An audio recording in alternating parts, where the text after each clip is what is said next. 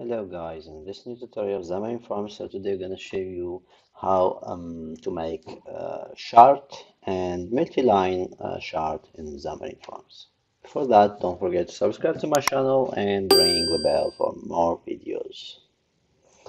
So let's begin by installing two NuGet package called Microcharts and Micorcharts.Forms. So you may pay attention to install the last release, not preview. So this is the expected result, a line chart. So let's move to the main page view model and let's begin by creating a bindable property called line chart, type of line chart.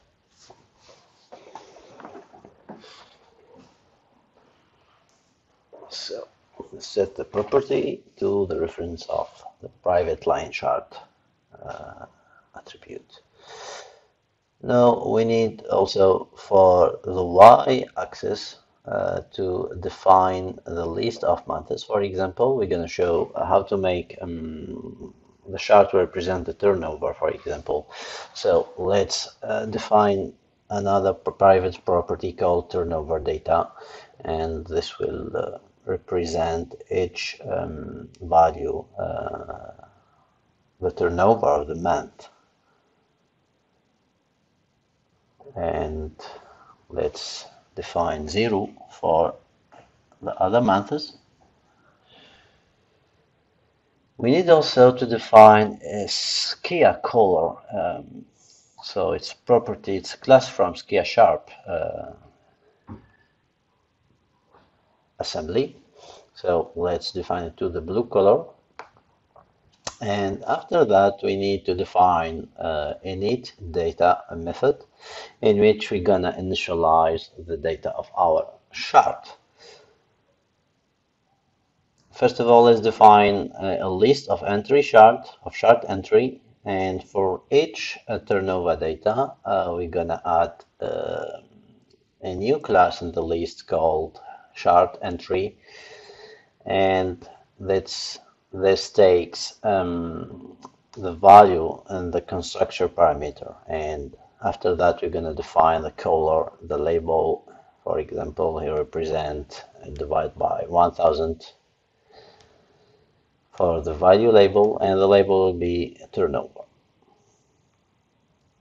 After that, we're going to define a line chart.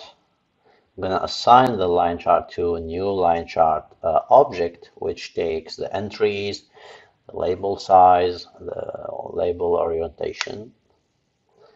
And let's override the initialize method in which we call init data.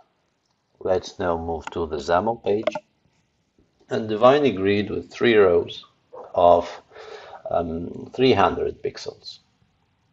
And inside, we're going to define the chart view from Microcharts.Forms package. And let's bind the chart property to our line chart. And define some properties here, like the height request, the vertical options to start, and the horizontal options to fill. Now, let's run and see the result. So here we go. And this is the result. So here we have our line chart with the different labels divided by 1000. Cool. Now we're gonna make something cool. How to make a chart with multi-lines. So we need to define a new folder called helpers, in which we're gonna define a new class that will represent a chart with multiple lines. So here we have the header, the legends, and the value label will be at the left and the y-axis. Cool. Let's create a new class called multi-lines chart, implements or extends the line chart class. So we need the first property type of enumerable of chart entry. It's a list of lists because we have more than one line.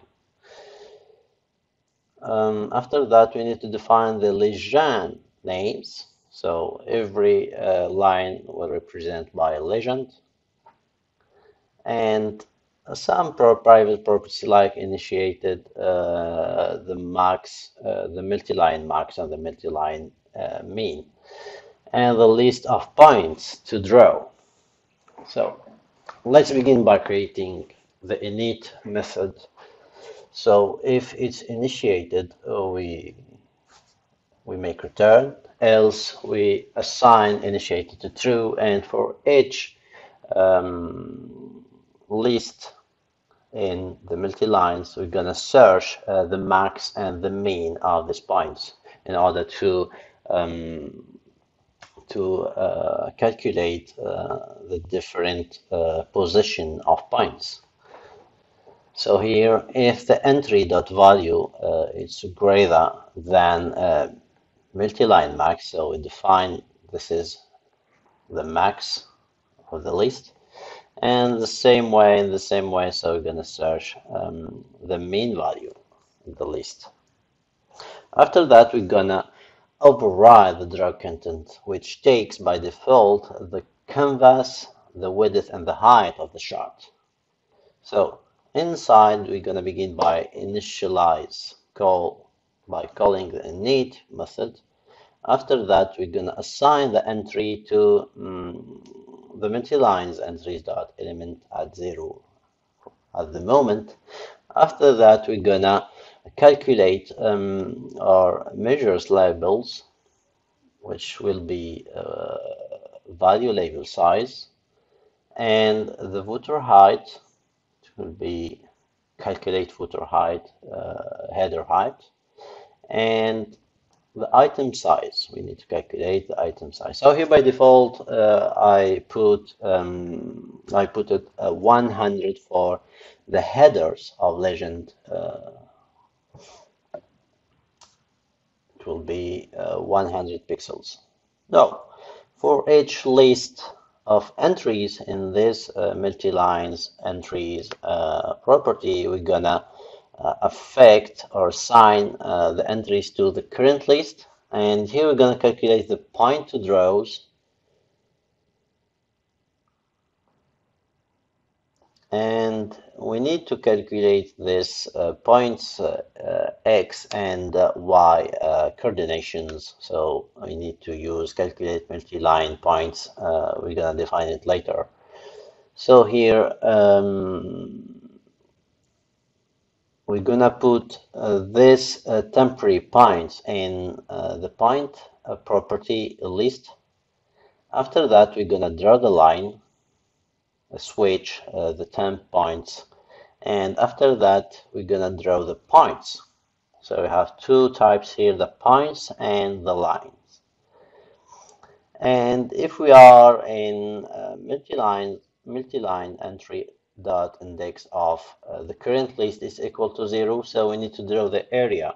So we need to draw the area for one of lines, else we're gonna one of this lines will hide the other line. Cool.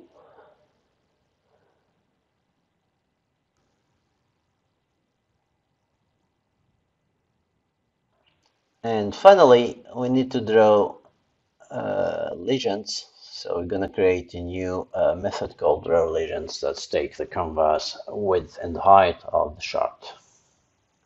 So let's begin by defining the calculate multi-line points. So here I prepared the code here. The concept is to calculate the X and Y coordination, and we're gonna return an array of skia sharp points.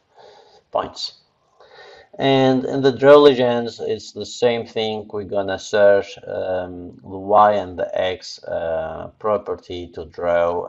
So we're gonna draw points and the label of each point, as I showed you in the expected result image. And finally, we need to define tools for numbers in order to convert the amount to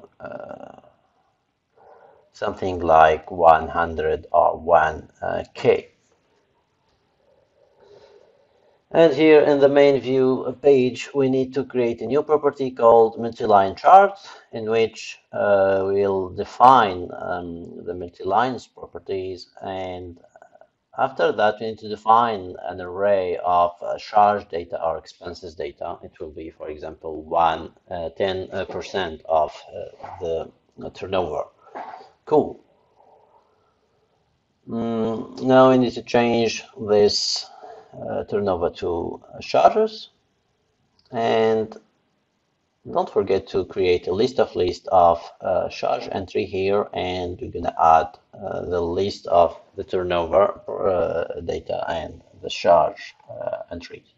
Finally, we're gonna assign this multi-line chart to a new multi-line chart, and you're gonna define the different properties here, like the label text size, the multi-line entries are defined in the multi-lines chart class, the orientation of labels, and here we're gonna define the alpha, the area alpha to 0, and the point area alpha to 0, and I think we need to define points area also to 0. And finally, we need to define the legend to show it in the chart. So here it will be a list of string. The first one will be the turnover chart, and the second one will be the expenses or charges chart. Let's run and see.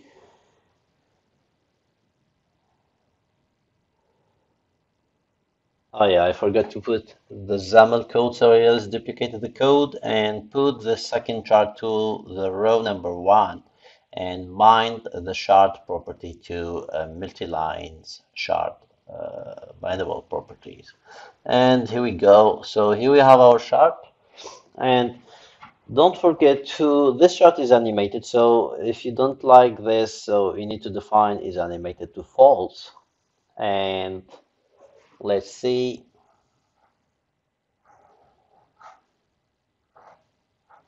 That's cool. Here we have the expected result. Unless we don't change the color to red here, so the two legends are and the two lines are in the blue color. So we need to change the expenses to red color, and let's run and see.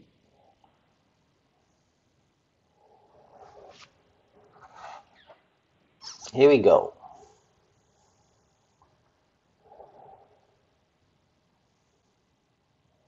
Oh, that's pretty awesome. So this worked correctly. That's all for this video.